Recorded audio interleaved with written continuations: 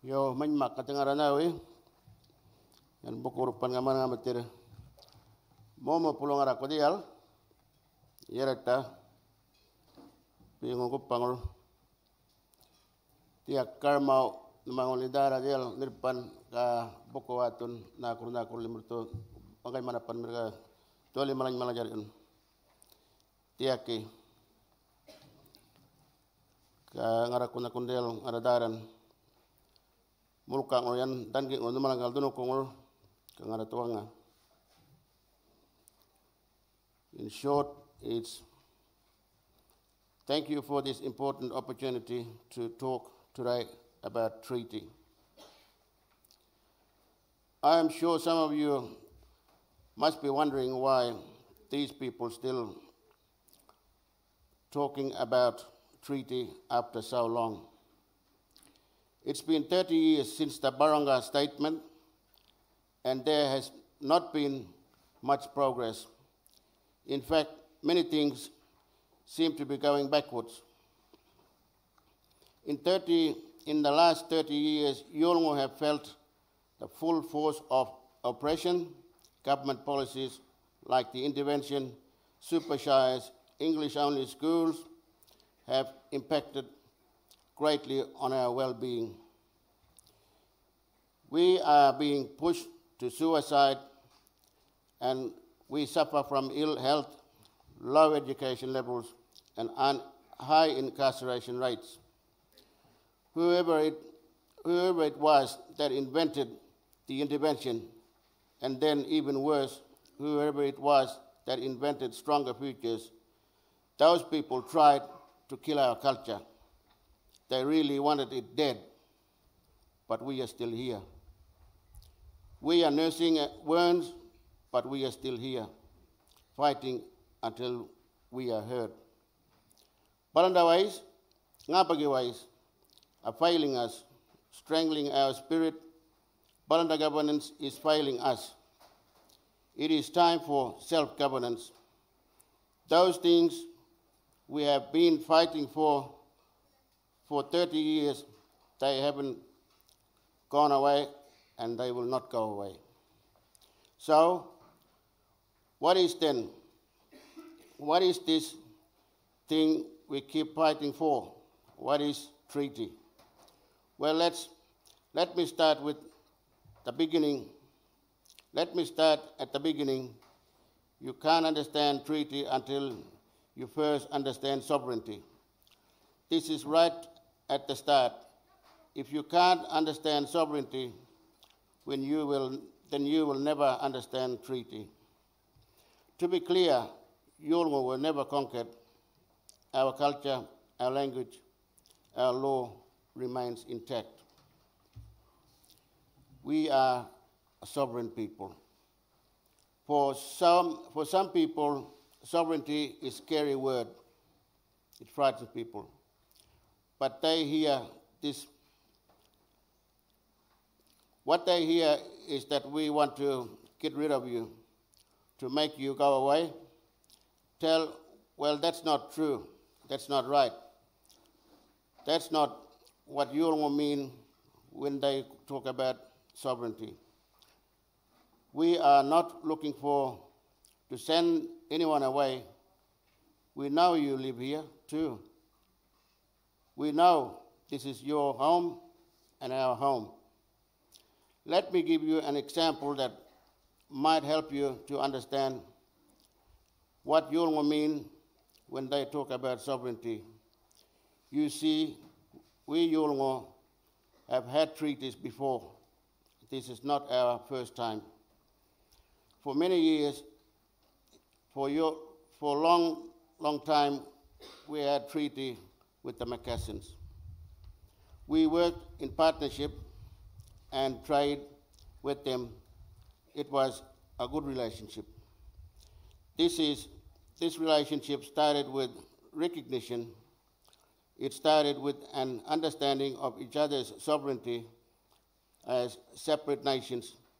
The Macassans, they came here and they started fishing, but then not long after, they realized there were already people here, and they knew they couldn't continue without talking to those people first.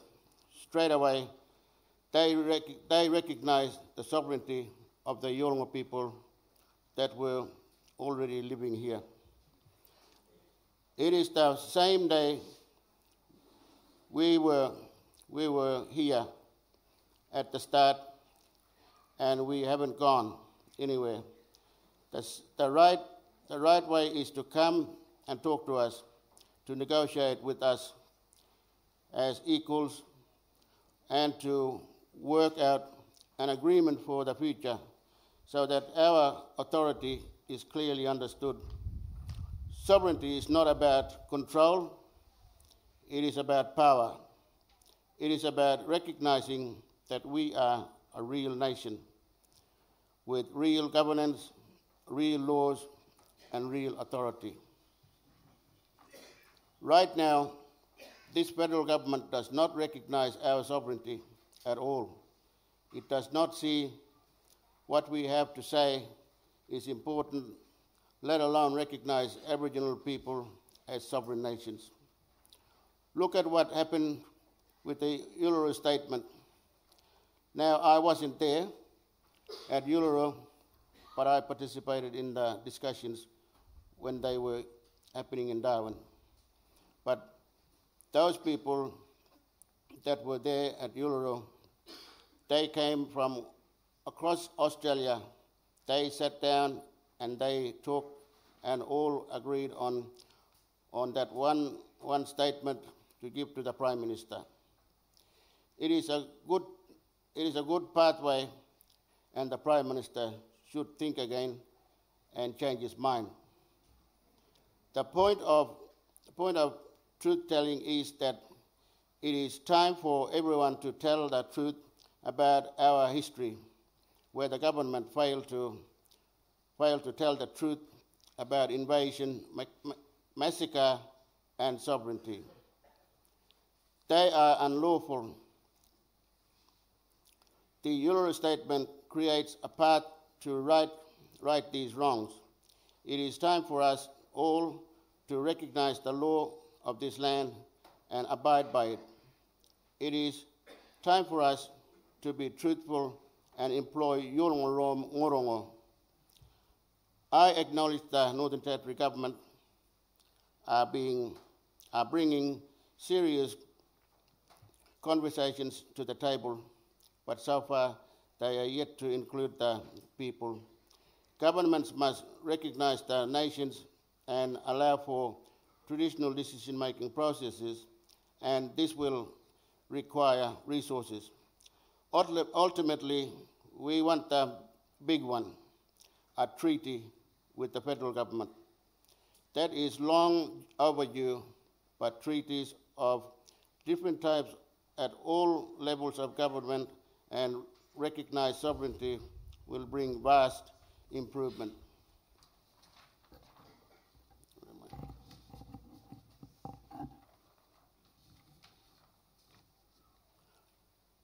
Our success as a sovereign nation is well documented for thousands of years. We live with good health, strong in our identity, strong in our language, strong in our law. We nurtured the land, the creatures, and the people with knowledge and wisdom that had been passed from our elders, ancestors, and the Creator spirits. We did not know suicide, depression, drug addiction, family violence.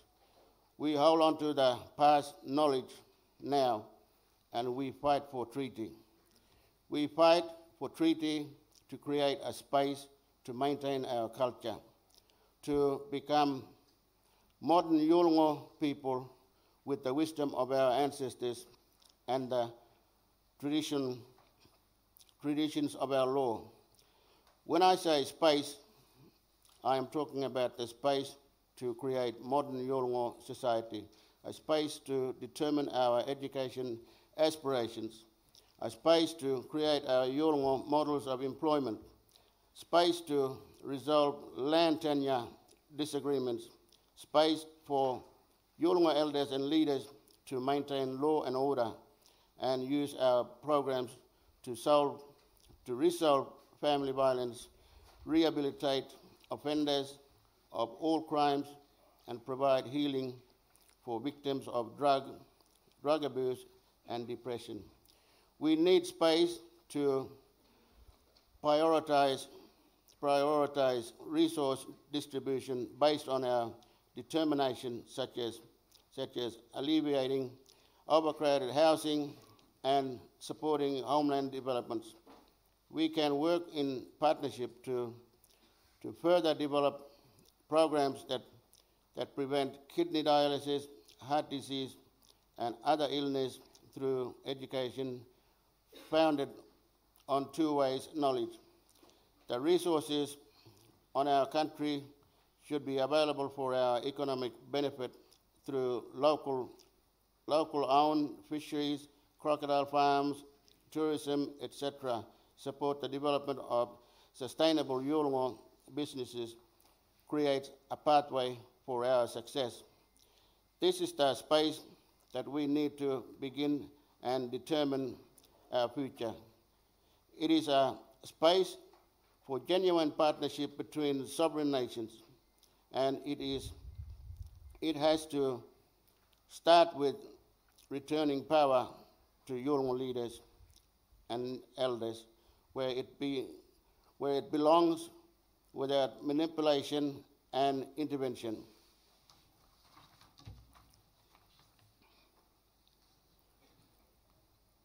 We have a system of governance, and this system of governance will determine our future under Yolngu control. Men and women, elders and leaders, standing strong and protecting our people and our culture. I want to finish with something positive.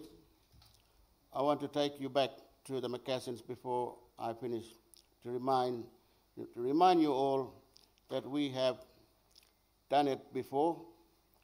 We have been fighting for a long time now, but treaty will happen again. There is hope. Thank you.